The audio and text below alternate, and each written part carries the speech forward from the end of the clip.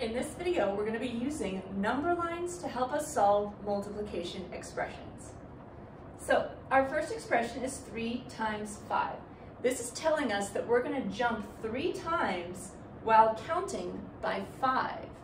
So my number line is blank. I'm going to fill it in. I have 1, 2, 3, 4, 5, 6, 7, 8, 11, 12, 13, 14, all the way to 15 on this one. So 3 jumps, each jump will have 5 in it. So I'll count by 5 3 times.